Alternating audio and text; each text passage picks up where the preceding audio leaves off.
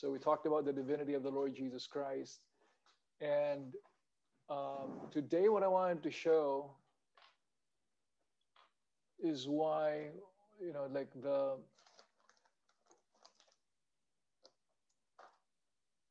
proofs or the evidences or the telltales that the person he was speaking with belonged to a cult group. Definitely, we talked about the divinity of Christ, and then the next thing I'd like to, and then we gave you the four, at least four verses that are directly referring to Jesus being God. John 1 through 3, and then we jump to 1:14, and then Hebrews 1:8, thy throne, O God, is forever, but this unto the Son, he's John 1:1 to 3, in the beginning was the Word, and the Word was with God, and the Word was God. The same was in the beginning with God. And then it says, all things were made by him, and without him was not anything made that was made. Then 14, um, and the Word was made flesh and dwelt amongst us. Hebrews 1:8, but unto the Son he saith, thy throne, O God, is forever and ever. The scepter of righteousness, or a scepter of righteousness is the scepter of thy kingdom. And in John 20:28, that was Thomas's response when he saw Jesus. And Thomas said unto him, my Lord and my God. And then, of course, Isaiah 9:6, a prophecy about the Messiah, who is the Lord Jesus Christ.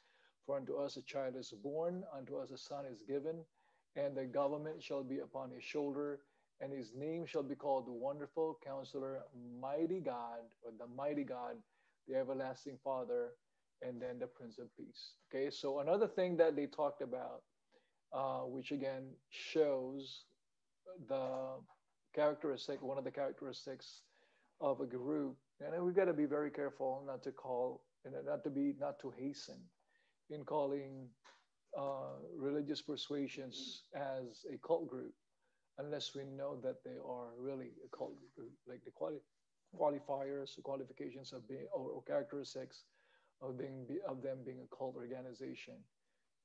Otherwise, we may be calling fellow Christians cults just because we're different, or we have differences when it comes to the disputable matters of the word. And mind you, there are Christian groups and who are very, very fast, very quick in addressing or calling or characterizing fellow Christians or Christian churches or denominations as either cult or heretics or heretical. Again, I'm encouraging or urging everybody not to be a part of that. Okay, we got to be very careful, especially when it comes to referring to our fellow believers. Okay, so another thing that I know about that group that he was referring to is their belief in the necessity of membership in their religion. And as I said, this is a characteristic that marks them being a part of the cult group because of the. I'm going to share it to you if you want to write it down because I didn't give you any outline regarding this, by the way. So I'm going to give you an easy way of recognizing a cult group based on these characteristics. So I want you to think about mathematical symbol or mathematical applications or operations, okay? Which is addition, subtraction, multiplication, and division, okay? Addition, subtraction, multiplication, and division. Add, subtract, multiply, divide. When you remember them, you connect the characteristic with them. The first one, okay, is it adds to, okay? It adds to God's word. It adds to God's word. Now, the Bible tells us that that's something that we ought to not do. And I'm going to give you verses again to prove to you that the Bible has something to say about us not being so free to add to it or deduct from it, even if we feel like we have good motive in doing so. You're probably wanting to make it more effective or probably wanting to make it less offensive. That we add our opinion or we don't want to share or we somehow say it is not there when it's actually there. Okay, so where do you see that in the Bible? So I want Abel, will you please read for us Deuteronomy 4:2? And let's go to Deuteronomy 4:2. Again, we're using the New Living Translation. If you would all go there, Deuteronomy 4:2. I'm going to have Atibel read it for us. Do not add to or subtract from these commands I am giving you. Just obey the commands of the Lord your God that I am giving you. There you go. Do not add or subtract from the commands I'm giving you. Do not add to God's word. That's basically it's saying. Then the next one, Revelation 22. Can I have, let me see, I want the gallery view so I can see everybody. Okay. Revelation 22:18. May I request Anthony, can you read it for us? If you could go there. Everybody go to Revelation 22, verse 18. Make sure you unmute yourself. Revelation 22:18. I don't have my Bible with me right now. Okay, okay. So let's I'm see. sorry about that. No problem. Can we have Matt? Oh, yeah, that's true. You're using your phone. Maddie, would you please read that for us? Revelation 22:18. Revelation 22:18. And I solemnly declare to everyone who hears the words of prophecy written in this book, if anyone adds anything to what is written here, God will add to that person the plagues described in this book. Okay. There you go. Again, the warning about adding. Although this particular passage in the book of Revelation is in context referring to the prophecies that were presented in that book, I believe that the principle applies. It's the same with the entire Bible.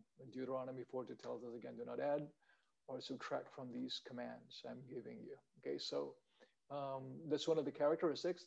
That's the reason why if you notice that a certain religious group or a particular religious organization or persuasion have their own um, Bible.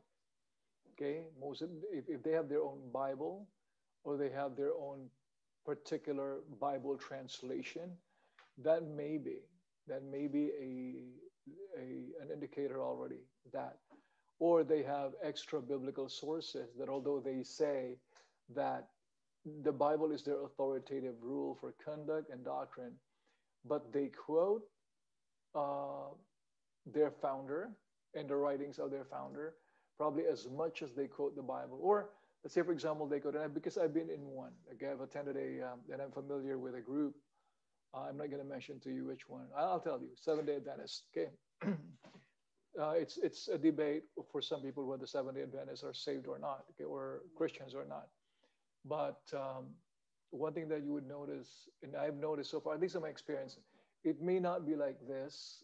As I said, I don't speak negatively about, especially against any born again Christian church. But if I know it's a cultic group, I don't like hesitate from pointing things out. So when in my experiences that I've attended and watched, when it's almost automatic that every time they preach, they would have quotes from the Bible and they would have quotes from Ellen White. Who is Ellen White? I was not familiar with her until I saw and watched some and attended because we sang a special number in one. Um, Hearing the preachers, they would always quote Ellen White. It may not be as much as they quote the Bible in a certain service, in one service, or for each service. But what I noticed was there are thousands of other Christian writers. There are thousands of other Christian books, but somehow, like for every quote of another Christian, they have probably quoted Ellen White 1,000 times. You know what I'm saying? So you know that there's an authoritative addition of word or revelations or truths, okay, that they hold as perhaps equally authoritative. Okay, so they add to God's word. So the second one, we talk about subtraction. Okay, you subtract. Okay, so the second one is you subtract from the person of Jesus Christ. You subtract from the person of Jesus Christ. And I'm going to assign somebody to um, read it for us. Bell, can you be on the call? Can you see the? No, I have to have gallery view because I need to see everybody. Somebody from the Skokie, would you please go ahead and read that one? 2 Corinthians 11. Can we all go there? 2 Corinthians 11, 3 to 4. 2 Corinthians 11, 3 to 4.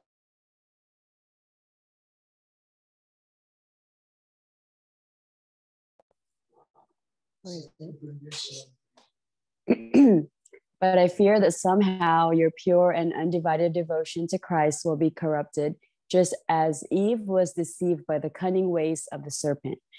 You happily put up with whatever anyone tells you, even if they preach a different Jesus than the one we preach, or a different kind of spirit than the one you received, or a different kind of gospel than the one you believed. Okay, there you go. That verse is referring to a different Jesus, and that's something that what you would notice. I don't know if you're familiar with some, but one of the things that a cult group does is to they humanize they humanize Jesus and they deify humans. Okay, they humanize Jesus and they deify humans. I mean to say they bring down Jesus and then they elevate humanity. Okay, so it's something that in some cases they actually make Jesus almost like just a mere prophet, and they make human beings gods. And there are people who do teach that we are gods, we are divine. In trying to interpret some parts of the scriptures that has to do with divinity or God or divine nature residing in us, somehow we go to the extreme of thinking that we are gods, or people saying that we are, or teaching that we are gods. Okay, so that's the second thing we subtract from Jesus. And the third one is the multiplication, and this is multiplying. Remember what I told you a while ago, wherein you got to the characteristic of the group that the person was speaking to me about. They believe that salvation, you got to be a member of their particular organization for you to be saved. Now, where do you see that? It's a multiplication thing. Okay, you multiply the requirements of salvation. You multiply the requirements of salvation. Galatians 1, 6 through 8. Galatians 1, 6 through 8. May I hear? Moses, are you there? Do you have your Bible with you? Yeah, you want to read for us Galatians 1, 6 through 8? You may want to unmute yourself so we could hear you. You have a Bible? We can't hear you. You have to unmute yourself.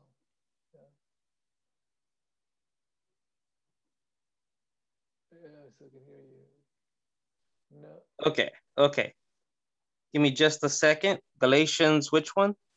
1, 6 through 8. Galatians 1, 6 through 8. Okay. Give me just a second.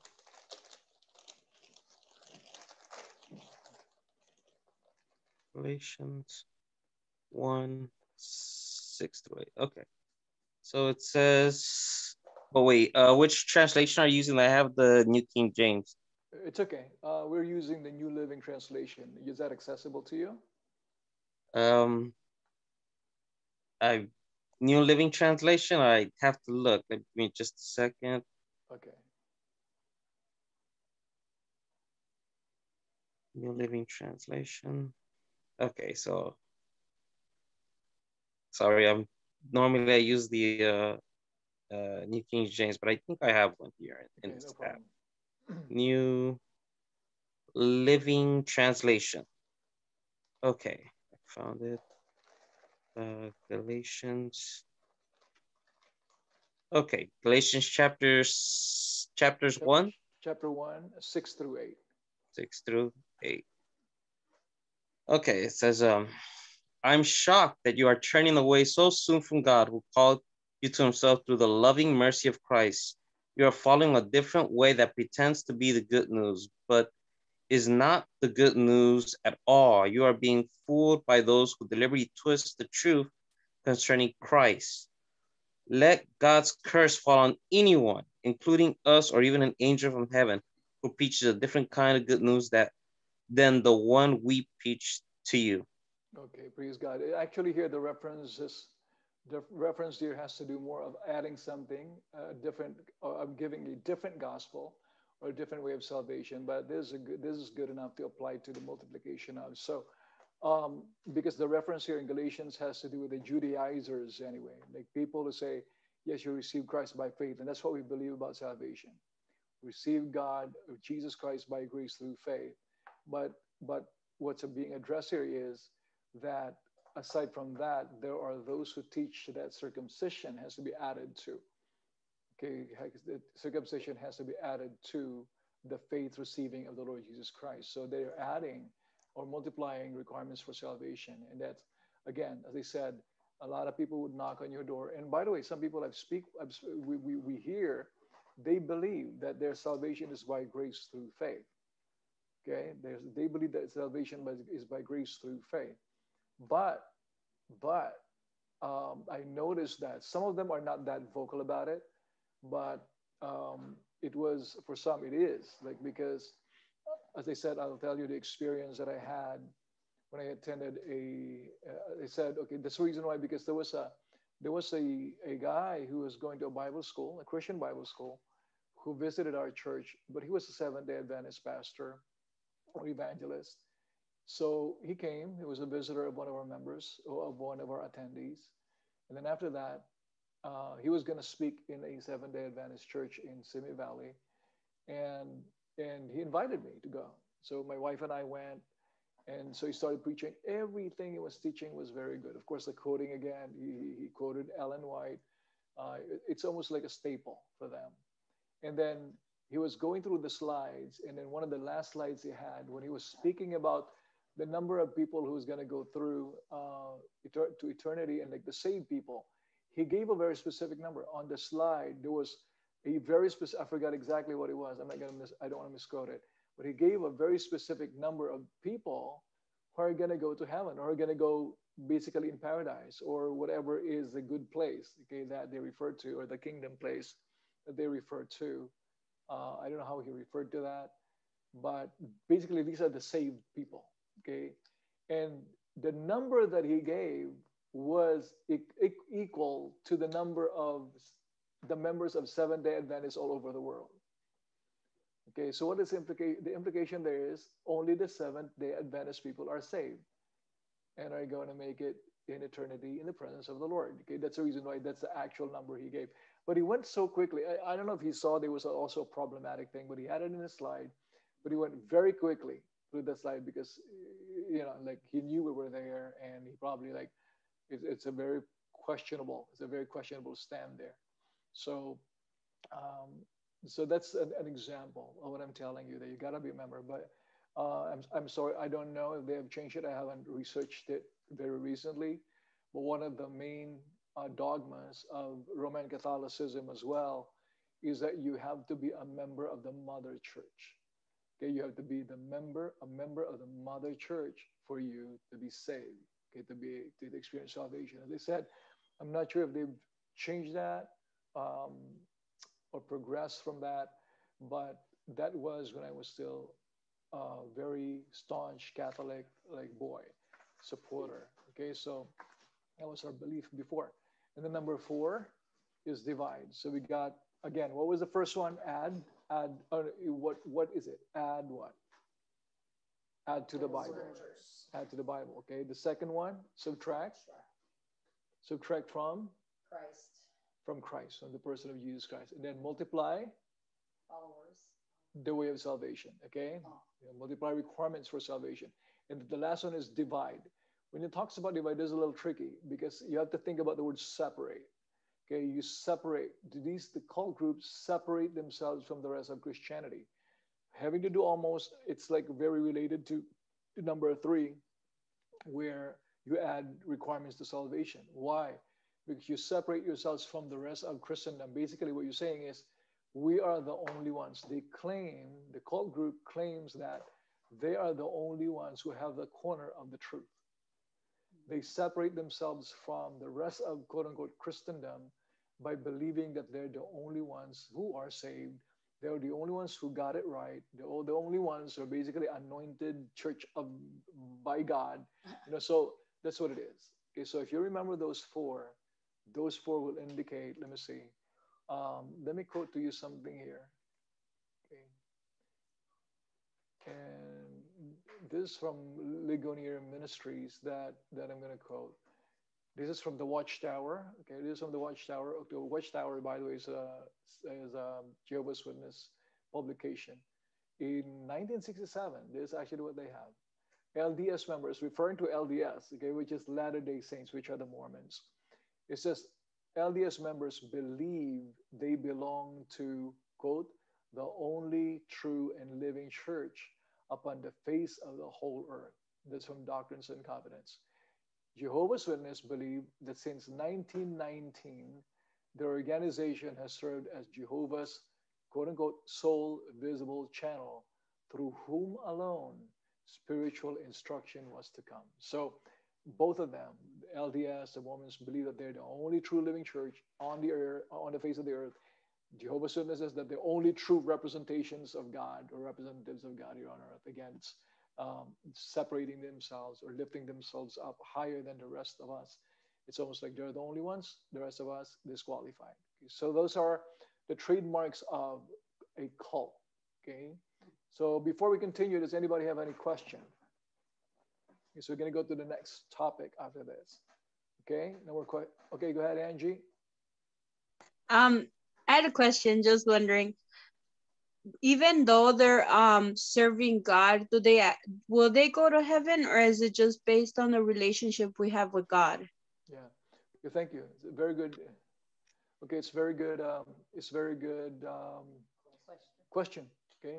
So again, our salvation, you go back to our salvation, Angie. Remember I shared to you the gospel, the good news of salvation, okay, which is what? It is by grace through faith. It is by repenting from our sins, right? It's repenting from our sins and putting or placing our entire trust on the person of Jesus Christ for our salvation and surrendering our lives to him as Lord. So that, repenting from our sins and then surrendering our lives to Jesus, him being our Lord. Okay, and basically holding on to him for our salvation. The very fact that they're holding on to their religion as their salvation, they're having a different savior. Okay, they're multiplying the savior. They're pulling down the effectiveness or sufficiency of Christ. It's like saying, Jesus, what you've done is not enough. I got to add this. Okay, so again, salvation is by grace through faith. Always remember that. Salvation is by grace through faith, not by being good. Because if we depend upon our goodness, we will be falling short. We will not qualify for heaven. Nobody will be qualified based on our goodness. And if we depend upon sincerity, that is not the Bible requirement as well for salvation, because there are people who are very sincerely wrong. No, very sincerely wrong. A person may say, I sincerely believe that taking this poison will not hurt me, but they'll probably still die if they take that poison. So it's something that again, you have to always go back to the authoritative source of our belief, which is the Bible. We have 7 billion people in the world, a potential of 7 billion opinions on how to get saved. But the Bible gave us instructions, direct instructions on how a person gets saved. So we please do not think that there are no virtuous people from other groups, from other religious, even the cults. In fact, there are a lot of cult members who spend more time and show more devotion to God, or to their religion or religious persuasion than many Christians do. And that's sad.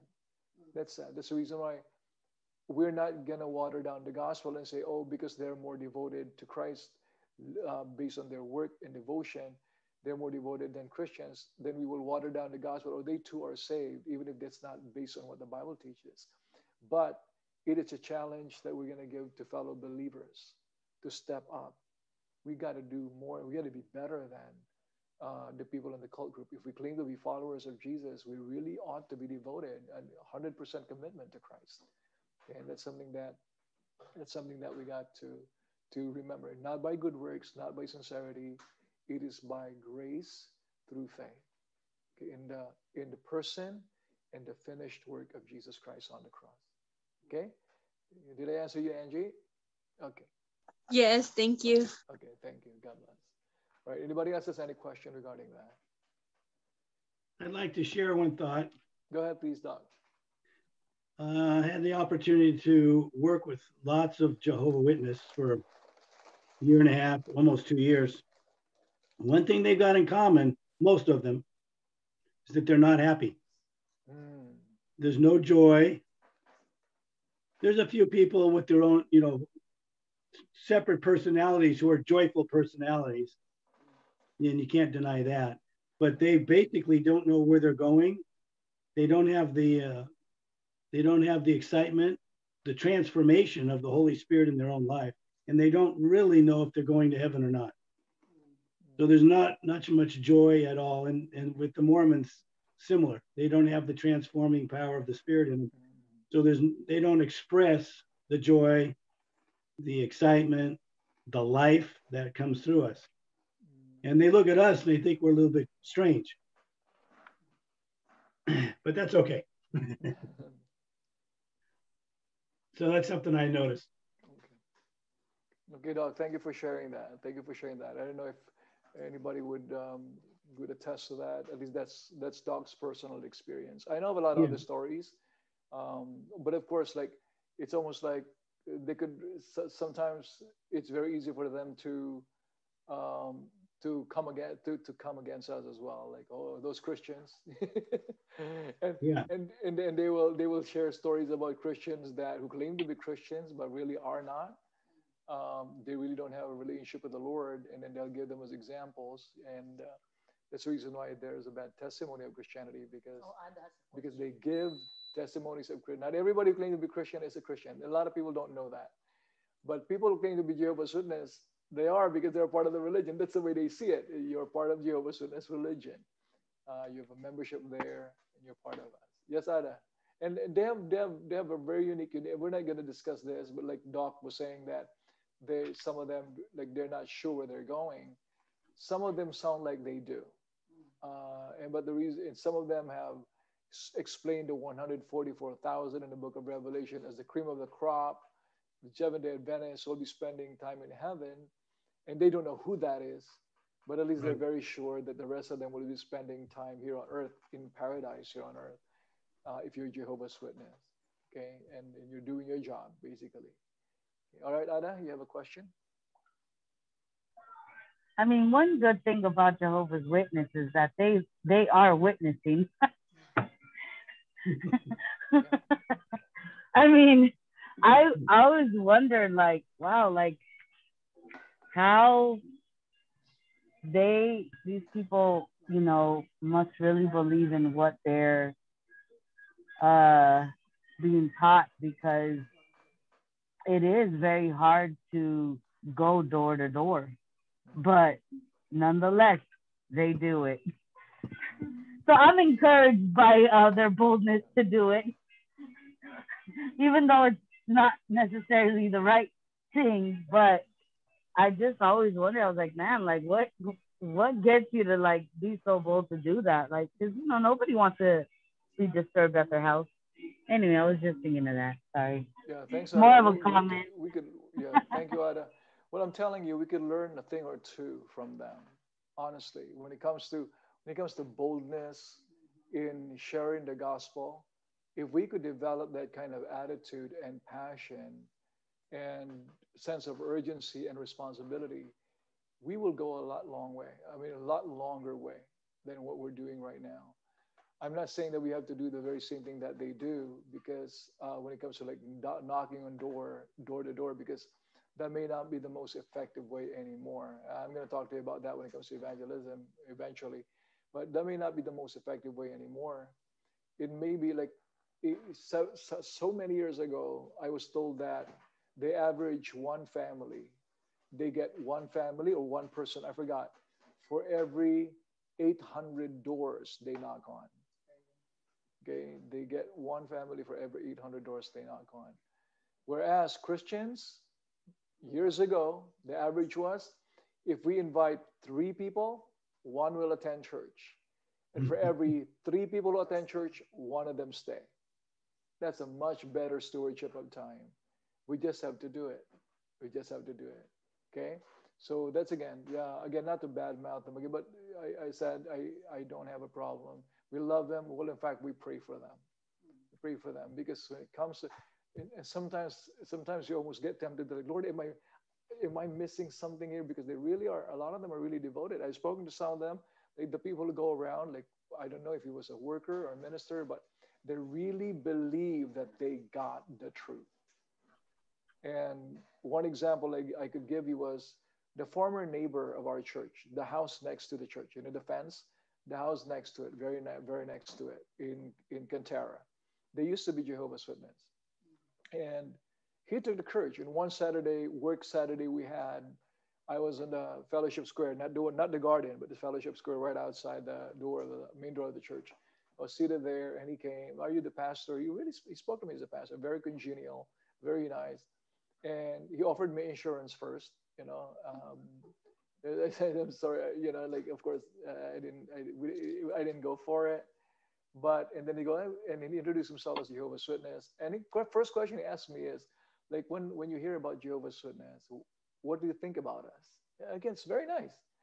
So they study those approaches, by the way. And so we conversed and communicated. And he invited me to a Bible study. And then I said, I will go. I will go.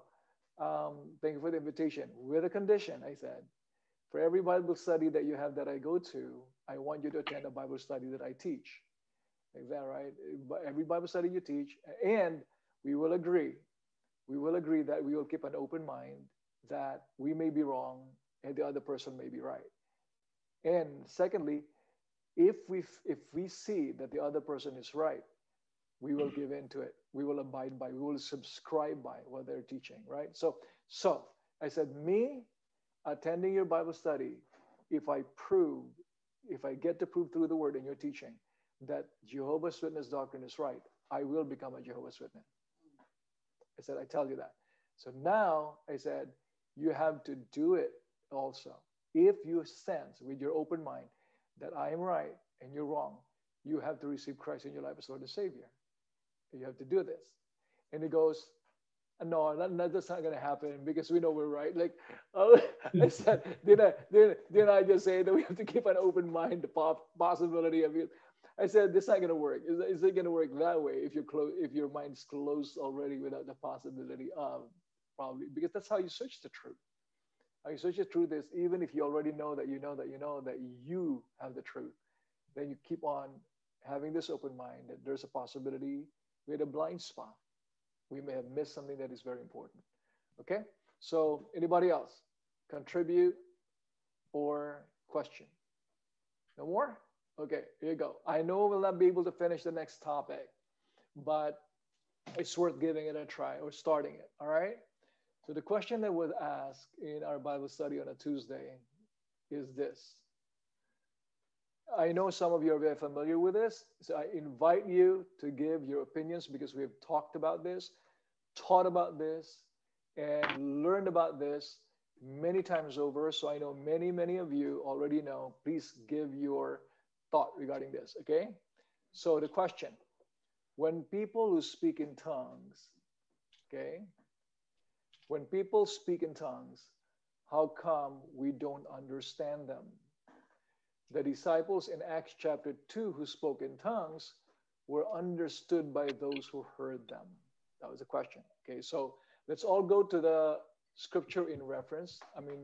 That they're referring to, which is Acts chapter 2, 1 through 13. Okay, how many of you are excited because you know the answer already? Okay. I want to hear from you, but the reference they were looking at was Acts chapter 2, 1 through 13. Let me see. Who have not? Jasmine, are you able to read? Sorry, Pastor, I was about to chat that I have to log off. My son needs to go to bed. No problem. Let me see. Okay. I'm gonna bye, you guys. Yes. Angie, did you raise your hand or did you say bye-bye? No, I have my Bible. Okay, then so read for us Acts chapter 2, 1 through 13. Okay, give me one sec. Okay, chapter 2. 1 through 13. Everybody go there and listen to it because this is the reference of the question. Like, this is the story about how they were baptized in the Holy Spirit, or they spoke in tongues, and people understood it. Okay, go ahead. Okay. And when the day of the Pentecost was fully come, they were all with one accord in one place. And suddenly there came a sound from heaven as of a rushing mighty wind, and it filled all of the house where they were sitting. And there appeared unto them cloven tongues like as of fire, and it sat upon each of them.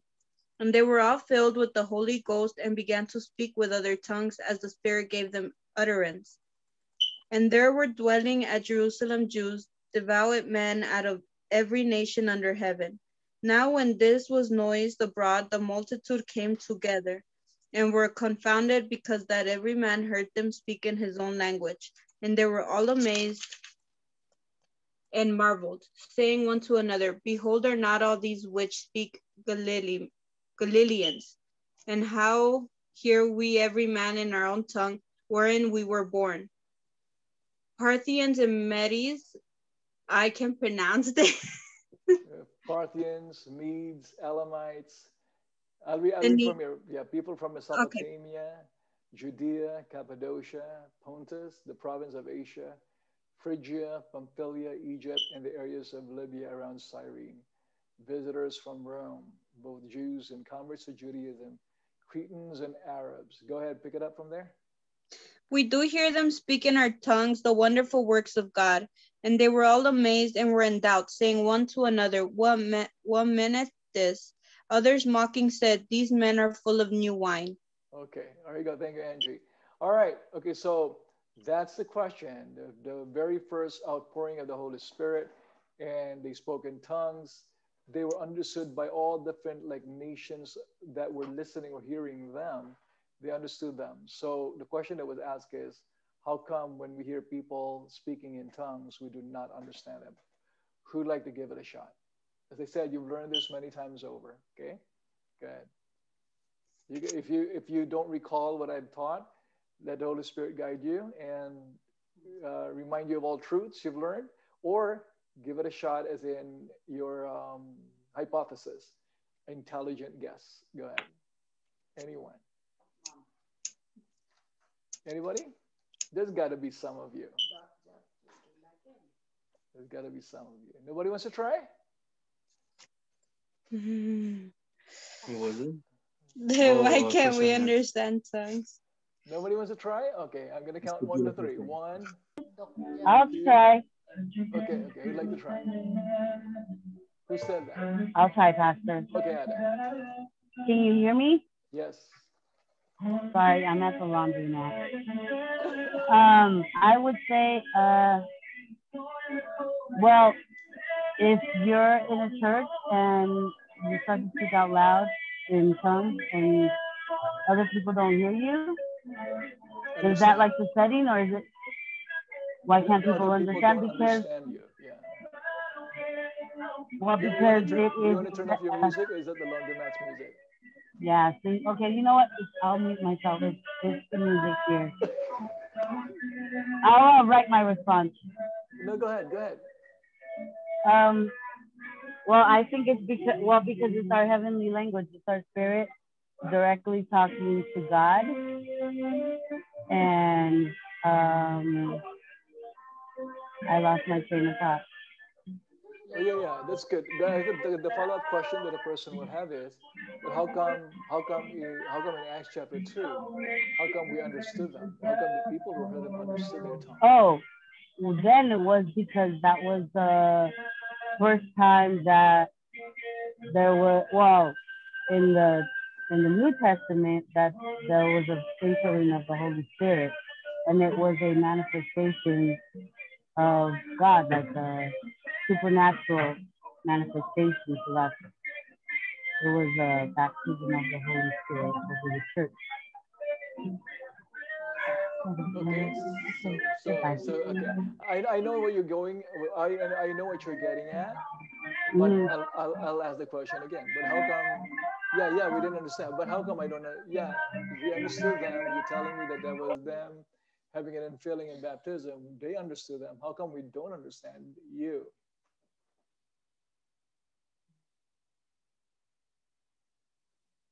We can't hear you. Unmute Ada first. Sorry, I thought I was muted. Unmuted. Well, I would have to read this again because I know the answer is there somewhere, Pastor. Okay. All right, who's next? Dr. Jam, did you want to try?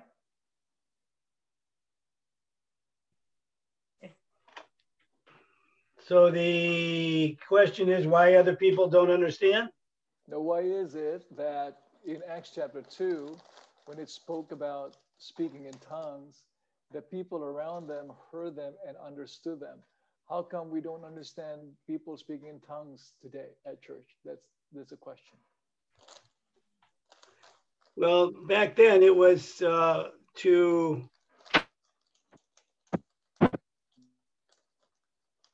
bring revelation. Everybody heard tongues in their different languages, and they said, "What is going on?" So it shocked them and got their attention as to the validity of something going on that was very special back then. They did not understand that. They didn't understand the beginning that it was the Holy Spirit doing that. But then they later, you know, if they start talking and preaching and giving a teaching, then they understood it, and it shocked everybody quite a bit. They've never experienced that. As far as we're concerned nowadays, it's our spiritual language it's designed to, as it says in what chapter 10 is it? No, chapter 12 in 1 Corinthians. If we're going to speak in our tongues out loud, then we better give we better give the what do you call it? I can't even. Interpretation. Edification. Interpretation, right. We better give the interpretation so everyone can understand what we're saying. And that's pretty straightforward. Sometimes we can pray, you know, if we're in a worship, we can pray in a spiritual language, and that's just between ourselves and the Lord. But if we're going to speak to the congregation, we better give an interpretation.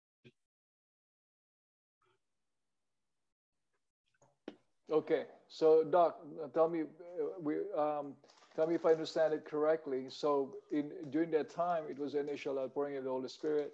People didn't know what was going on, so it was necessary for them to be understood. In our days, we got to have interpretation if we're going to speak to the church in a way that it will be understood. Right. You're saying, right? Okay. All right. Yeah. I know that somebody else wanted. Thank you, Doc. Thank you so much. That's true. There's truth in it. And then I know that somebody else somebody already got my attention because she wanted to speak, but it's time. So we got to have to wait for next week. It's a good discussion. You could actually read on it if you want to have more answers and contributions regarding this. You could read about it on that and then share to us what you've learned. So we'll stop here because we don't have time anymore. It's a good discussion, good to know. And I know it's going to be fun. Okay, God bless you guys.